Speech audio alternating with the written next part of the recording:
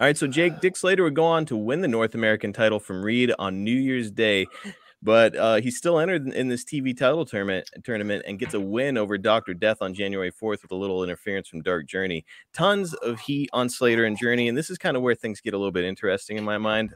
Not just because, they were cheating heels. They weren't just getting all this heat because of being heels, but also I've heard that the crowds weren't looking fondly on the biracial relationship back in those days. Oh, my God. At all. Especially in Louisiana, man. That's the old South there. Right. And they were pretty vicious about it.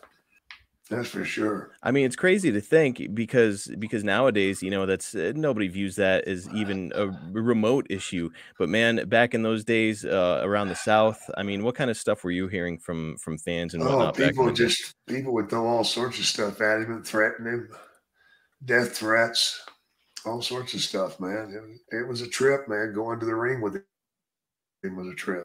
I mean, I would have hated to have been in her shoes. And they were actually a shoot couple, right? Yes.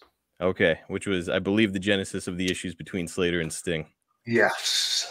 So the story for another day. Yes.